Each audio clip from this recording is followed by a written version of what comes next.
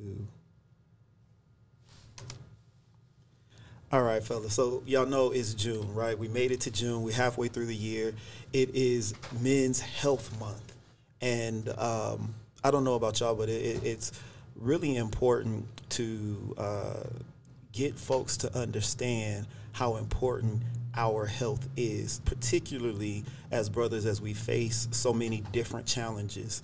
I'm reminded of John Singleton passing a few years ago because he hadn't, well, I don't know if he had or hadn't, but he had a heart attack, I believe it was, suddenly. Young man doing amazing things, but it's just tragic that our cardiovascular health, our just our health in general is on the edge of so much disaster that can bring disaster to our families for generations. So we want to, I just wanted to get you guys' thoughts on June and Men's Health Month, and if you got any thoughts on it.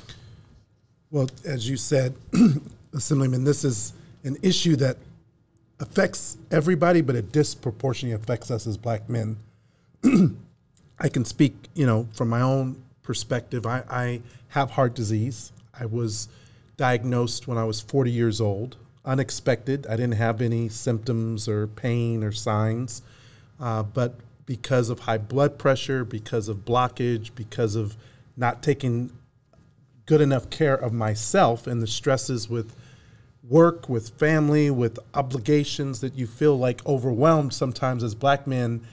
We don't know when to stop and take care of ourselves in order to be able to take care of other people. And again, this is something that 44% of black men are diagnosed with some form of heart disease. Now that's diagnosed. Unfortunately, we have far too many of us who never get diagnosed because we won't want to go to the doctor, or we see something that, I'm not feeling perfectly well, and I don't want to tell anybody about it. I myself avoided confronting my situation until it slapped me in my face to where I had to do it. For those who don't know, in 2013, I went through open heart bypass surgery, 6-way, to essentially remake my heart valves because of 2 of my 3 arteries were 100% blocked, and my 3rd artery was 70% blocked. The fact that I'm alive today is a blessing. Praise God. And I do thank God because he was able to get me the care and the treatment that I needed. But my message to anyone listening, and especially to the brothers listening, is, you're worth protecting your health. Your health is worth protecting because it's going to take care of you first and foremost, so that you can take care of everybody else. And so I want to commend Shop Talk, the event on June 16th at Masterpiece Barber School. Definitely want to commend Marcus Allen and everything that he does to bring this information to the community, because, what better place to get this information but from your barber? For real. One thing we don't miss is to get a lineup.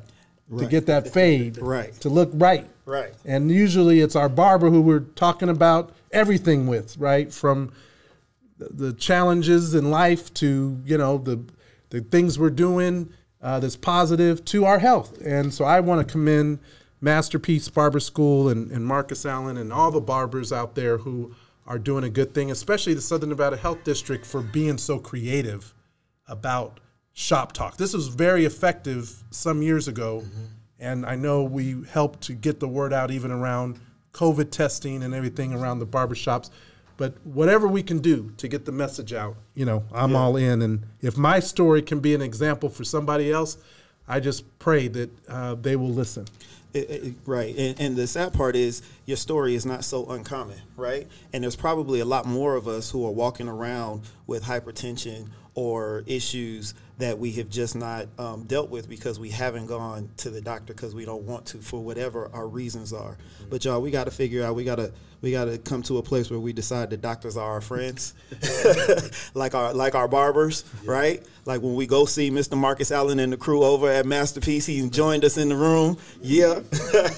But we need to do that. I'm looking at some stats here, and it says, according to the Centers of Disease Control and Prevention, men in the United States on average die 5 years earlier than women and die at higher rates from the 3 leading causes of death: heart disease, cancer, and unintentional injuries. We know we don't go to the doctor if it don't hurt that bad. Sometimes it just hurt a little bit, and we walk it off. We take some Robitussin, we do whatever we got to do.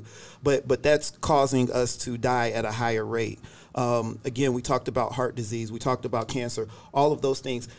High blood pressure is the silent killer. And the prevalence of hypertension is the highest in African Americans, often referred to as the silent killer. Silent. You know, we need to know our numbers. We need to be out there getting tested. And so I'm also excited about the Shop Talk event being held on June 16th from 6 to 8 p.m. at Masterpiece Barber School, 3510 East Bonanza Road, Las Vegas, Nevada, 89110, with my man Marcus Allen of Masterpiece Barber School. My brother, you got any thoughts on this? You got any thoughts on this? Yes, I tap in right there. We got to understand that the number one thing that we pretty much taught as a kid is actually to how to save money. One of the first things that we say, we get a piggy bank, we start depositing money inside the piggy bank. But we never was taught more so health. So therefore, we start off teaching wealth more so than health. So we start teaching our younger kids more so of health than the wealth, because the wealth cannot buy you health. You see what I'm saying? So it's more important that we actually push that forward than what we actually do. And especially coming in the barbershop, that us as individuals, and especially sitting in the chair and then we talking and having conversation, we talk about some real personal things. You know, the barbers become your counselor, your friend, your hangout buddy, some problems that you might have, help you solve them and things like that. And we also almost become the doctor, because in our profession, way back in the early 1800s, that we was actually the doctors ourselves. You know, that's how we actually came up with the barber pole. It's actually from way back then, from the rag that we had rinsed from the blood and the water.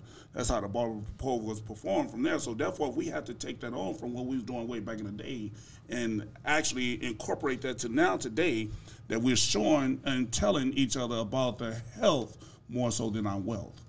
You just dropped a whole lot of knowledge right there, going all the way back to the history. But it's true, barbers, it's a profession. Right. It's a profession, and not only are you trained to make people look good, but you have the sanitation, you have all the aspects about being able to identify signs in people that may be a little worrisome, that have to be addressed.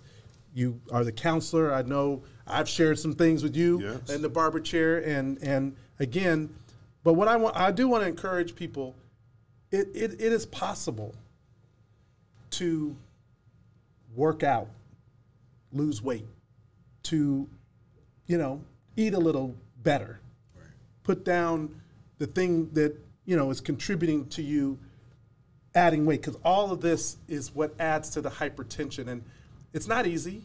We develop habits, we do things out of pattern. A lot of some of it's cultural, some of it's passed down from generation to generation. But as you said, we can break that cycle. We can generate generational health and wealth, right? Because we need to live longer, we need to prosper more, and we need to be able to think about the legacy that we're leaving, especially as we're about to celebrate, Father's Day and this month and what it means for men's health. I'm here because I want my children, my daughter, my sons, to know, Dad's done what he needed to do to take care of him so that I could see them grow up. We gotta more so, and especially with the foods, the two main ingredients that everything we just about eat have into it that causes our problems is the two white things: sugar and salt. Yeah. Put down the salt. I don't even buy salt. The sugar and the salt. Yeah. I use pink sugar and the salt. It's sugar and the salt. The two main, everything that you pick, any box you pick up and look at the ingredients, Everything has salt in it. Right. Everything has sugar in it. I don't care what it is. It has some sugar and some salt in it. And there's a no. So we already have our dose already to what we need. So we don't need to add to that. Correct. Right. And that's what we've been doing is adding to it, and that's why we're overdoing it ourselves, and then we end up with these situations. Right. There's a no salt seasoning at Costco that I've been using for years because I do like to season my food. Right. Yes.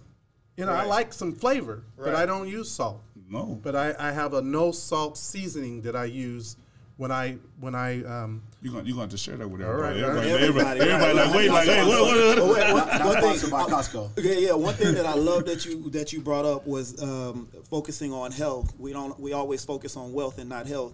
And if we're not focusing on health, it makes it more difficult for us to even have wealth. Wow.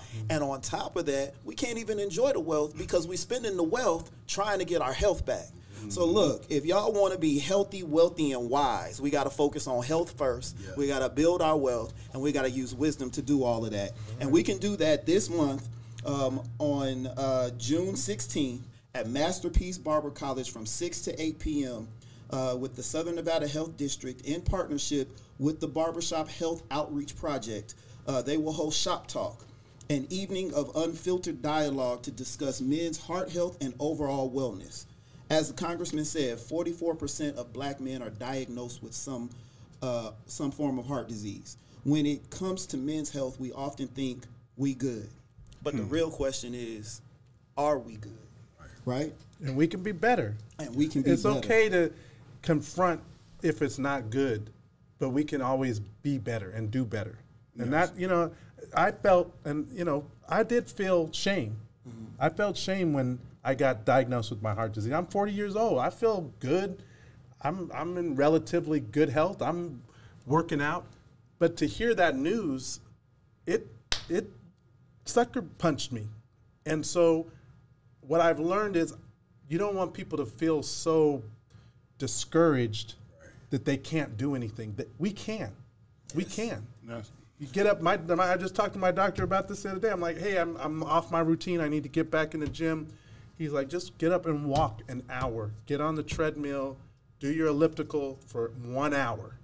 And then get back into the weights and the other things that you are doing, because that's what's going to make you strong. Okay, and there's two things I want to touch on real quick. Let's get this understanding that by us having it at the barber school have nothing to do with the barber school whatsoever. It's not about getting another student, getting some more money, getting some more revenue, getting some more clients. It's nothing to do with that, period. So if you guys is out there, most definitely come down and let's talk about this. And the reason why we need to talk about it is because, once again, as a kid, we was taught to be tough, stick it out, stand up like a man, be tough as you can. And that's our problem that we carried on to our whole life. I don't need no doctor. I feel a pain. Oh, it ain't nothing. It's a little old pain. It's a little ache right there. It's a little pinch right there. I'm fine. I'm good. I'm good, man. How you doing? I'm good. We always ask each other, how you doing? Oh, I'm good. No, you're not good. When the last time you checked? Well, man, I don't need, ain't nothing happening. Ain't nothing wrong with me. You don't even know what's going on. You don't know what's bubbling in the inside that's getting ready to create a monster that might can take you down and take your body, and you'd be surprised how so many people die in their sleep. Mm-hmm. Because their bodies get rest. They actually is your body is vulnerable to whatever's in this inside that's bubbling over, that's getting ready to take over your body and then put you to rest. Absolutely. So we have to get these checkups. We have to get the blood work. I asked some of my barbers, I said, have you got blood work? No, man, I've been to the doctor. I got checked. What checkup did you get? Oh, man, you just checked my blood pressure, man. He looked at me, looked in my eyes, my ears, and hit my knee a couple of times. No, that's not. At this days and age, we need blood, because blood defines a lot of things. And actually, when you get a real blood test, you'll see your numbers. And now let's get this understanding, too, because most doctors, what they do is they only tell you about the red flag that's in your blood. But they don't see the numbers when they're climbing and it's getting to turn into something. They don't pretty much tell you that. They just talk to you about the red. But you need to talk to your doctor about, hey, what number have went up or went down? Where we at with this number and that number? It's just instead of saying, oh, well, this here's the red flag, we just want to discuss this right here and this coming up. Like, no, I want to discuss all of my numbers, right, not just what you see as a red flag. Right. I think, Marcus, you said something really important. If we don't have trust within our healthcare system, right, if I don't trust my doctor to be able to tell my doctor the truth, my doctor's a she, Shaniqua, who we did some work with, and she's phenomenal, and she did my blood work, and then as she's talking to me, she said, So what's your history? Then she just started just bringing up stuff just from hearing me talk, right? Then she said, we're going to do this test early for you, even though you're not 40 yet, but this is important because of X, Y, and Z. And then we sat down for almost 30 minutes as she went through my blood panel. And she's like, and I'm going to pull it again in this amount of time. And the same way that my barber can tell me, hey, man, you getting real gray up here. I'm seeing more and more. Do something with that. If you have a relationship with your doctor, like you were saying, Congressman, over time, they're able to tell you, hey, man, you may need to check on this. Like, your cholesterol is good right now, but I'm going to tell you, I'm not comfortable with this number. You should do X, Y, and Z. And that, historically, black men have had a lot of distrust in the healthcare system. Some is very rational. But we have to make sure we find a healthcare professional that is going to be a partner with us in our health journey so that we're not just on the outside and then just not wake up one day, right? And then we got a family we got to take care of. We got kids who are trying to figure out what's wrong with dad. And I think both of y'all said something important, that we not only can take care of ourselves, but we can set that journey and that trajectory for our kids. God forbid, I'm leaving my kids with a bad understanding of what the healthcare system is, right? I'm leaving them with a bad understanding of what it means to be healthy. I'm from the country, and I'm trying to get away from everything being smothered. I'm doing a lot better about that.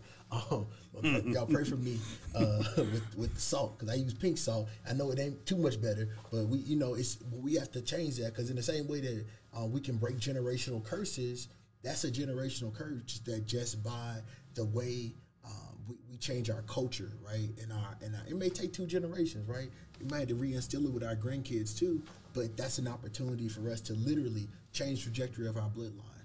Yeah, but you mentioned the salt. You say you use a little bit. We have to understand what we're actually satisfying when you say, I have to have me some salt. Exactly. You only satisfying your tongue. Mm-hmm. Don't nothing in your throat or your stomach taste anything. The tongue report to your brain on what that tastes like, what you say with the seasoning. Mm-hmm. Right. It's only your tongue. And you got that tongue, ooh, that sure tastes good rubbing your stomach. You should be rubbing your tongue. Right. More so than your stomach. But you just stop trying to satisfy that tongue. Because what tastes good ain't always good. And a lot of stuff that's really good for you don't taste so good. So therefore, you got to turn that tongue around. You got to change your mind. You got the masterpiece church. Right. Exactly. I want to just raise one last point. So I'm going to be 50 next year. Oh, boss. Hey, congratulations. Yeah. Welcome to the 50 club.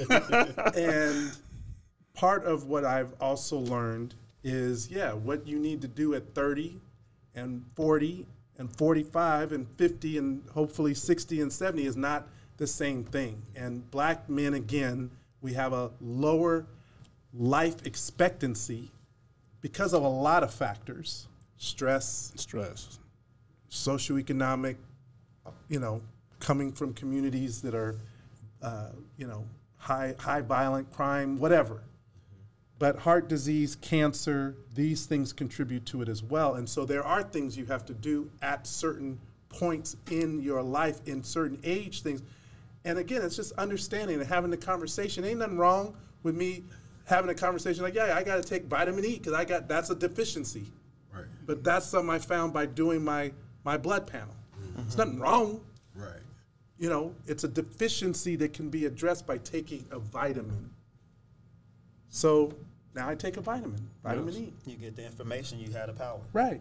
And that's what's happening with this Shop Talk and why we have to continue to have these opportunities. Again, I commend you, Marcus. Obviously, you're always in the community. You're always finding ways to be involved and to share information, to not keep it to ourselves, but to get it out to people. And I think each one of us as brothers we're a living testament and a testimony to both the struggles and the success. And you are a tremendous success. Thank you. And you always had a vision for what you were going to do, and you have done it, and I know there's probably more that's still in the works. But you said something very serious, though. You said the vitamin. You're taking vitamin now, and it's a natural vitamin, something like that you're actually taking. And we're not informed about the natural vitamins that's actually out there for us, that we don't also have to take so much medication.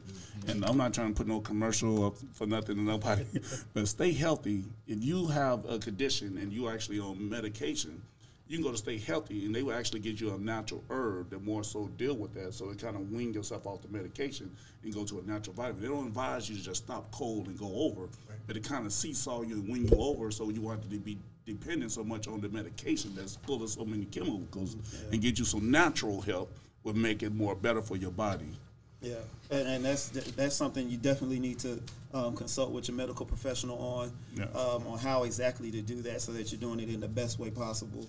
And I think that I mean, we've said so many amazing things, just discussed, opened so many doors, right, to start having this conversation this month, all month long.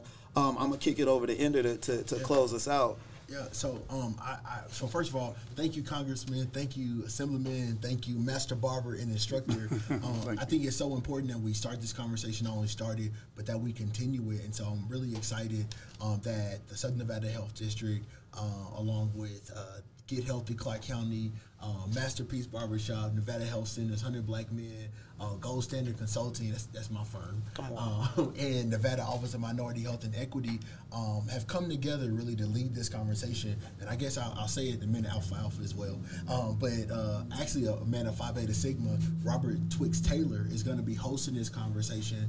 And I think it's extremely vital, right, that we have a real conversation in the space, right, that we really sit down and we figure out how we can live together. I think it was said either we live together as brothers or dwell together, die together as fools or die as fools. And I think this is what this allows us, right? We put that out and disaggregate it with only money and war. But when it comes to our health, we're literally at war. There's so much that's against us as Black men, like you were saying, Congressman, socioeconomically, stress, etc., right? And if we can band together, because what works for me may work for Marcus on something, and what's not working for Cameron, for Assemblyman, the Congressman may be able to say, you know what, try vitamin E, right? There's so much knowledge that it's of power. And so I'm appreciative for y'all, and I really want to encourage everyone to go to gethealthyclarkcounty.org/SHOPTALK, and it's going to be actually at the bottom of the screen. And so we're appreciative for y'all, and appreciative, I'll say this, for Nevada Partners for making this space available to us to hold this conversation. Shout out to Dr. Brown and our interim board chair, as well as everybody's boss, Asha Jones, because whatever gets done in this city is because Asha was behind it. So I appreciate y'all, and definitely looking forward to this event on 16th. Thank you for your time, gentlemen. Thank you. Thank everyone, too.